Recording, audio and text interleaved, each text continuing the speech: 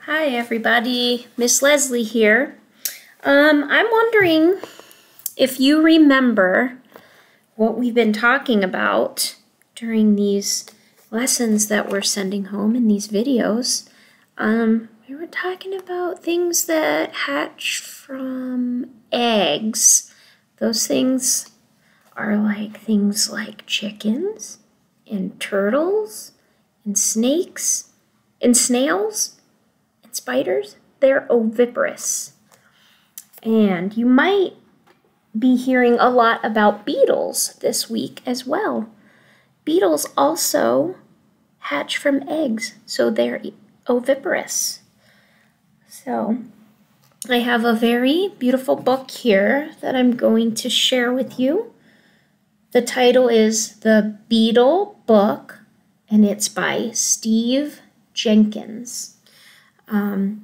The illustrations in here are illustrations, but you can also find lots of cool videos about beetles too if you want to learn more about beetles and what they look like in real life. The Beetle Book by Steve Jenkins.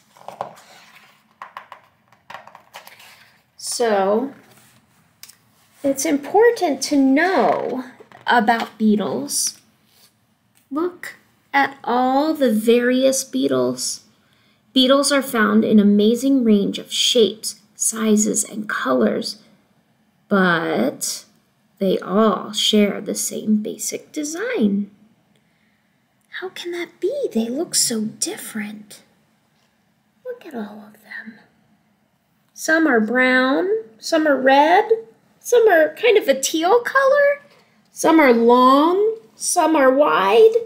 Whoa, look how long that one is. Some have stripes.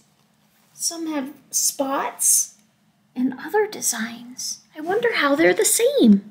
I think we're going to find out right now. Look at this. Something that is the same about all beetles is they have 6 legs. How many legs? 6 legs. Let's count them. 1, 2, 3, 4, 5, 6. They all have 6 legs. Amazing. They also all have 3 body parts. How many body parts? 3, that's right. They have a head, a thorax, and an abdomen. Wow. So that's their head, their middle, and the bottom of them.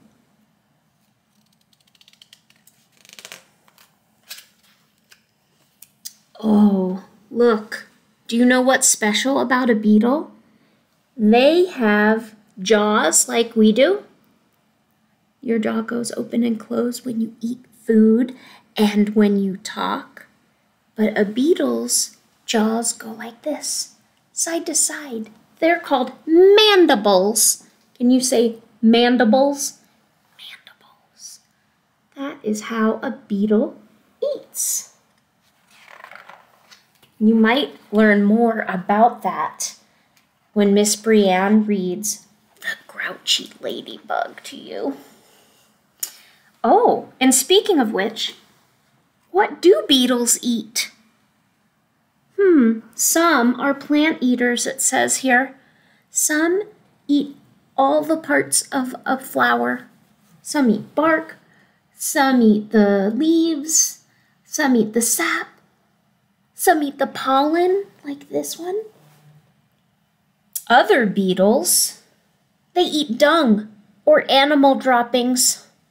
Wow, they are the cleaners of the earth.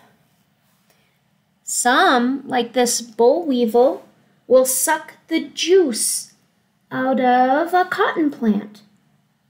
And others, like the Colorado potato beetle, will eat the leaves and suck the juice out of leaves of potatoes and tomatoes. That's why they have this sort of pokey thing that they can suck up all the juice. It's almost like a straw. Oh, wow. Look at the mandibles of this beetle. Whoa, he is so strong with those razor sharp jaws or mandibles.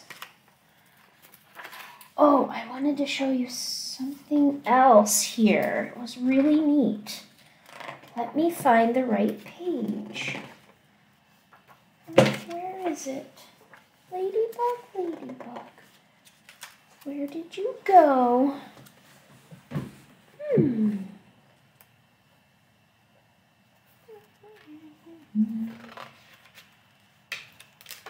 glad you guys are being so patient with me.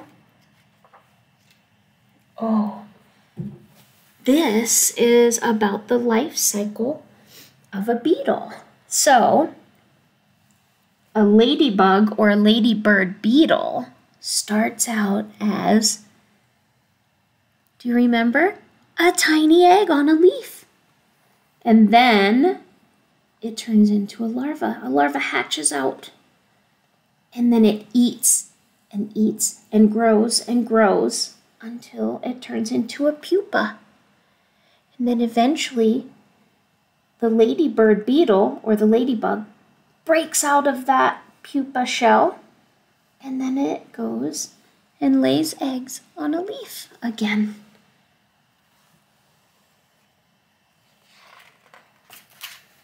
So that's a few things about beetles for you. I hope you learned something new today. Take care. See you next time.